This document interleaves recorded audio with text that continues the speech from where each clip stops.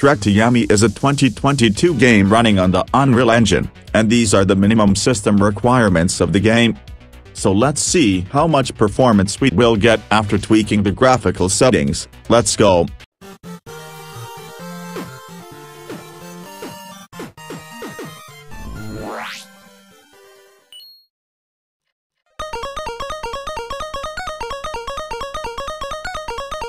This is the lowest graphics preset of the game and the resolution is at 720p.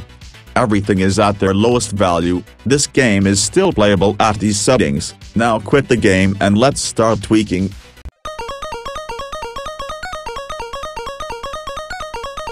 The configuration file of this game is located inside your hidden app data folder, local, Ronin, saved, config, Windows No Editor, and the file called Game User Settings. Open it with Notepad. Now first, under the scalability groups the resolution quality is worked like the screen percentage. The lower you put, the higher pixelated quality you get, so 50 is best to add here. Now change these values to 0.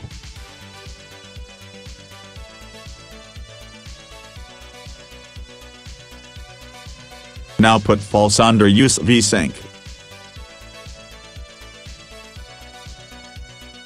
You can change the resolution quality from here, so I'm leaving this. Now save it and make sure to set the file attributes to read-only.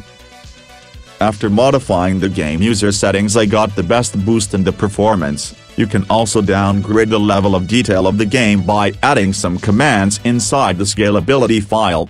Open the scalability file and paste these commands. You can copy these from description. Now save it and make sure to set the file attributes to read-only.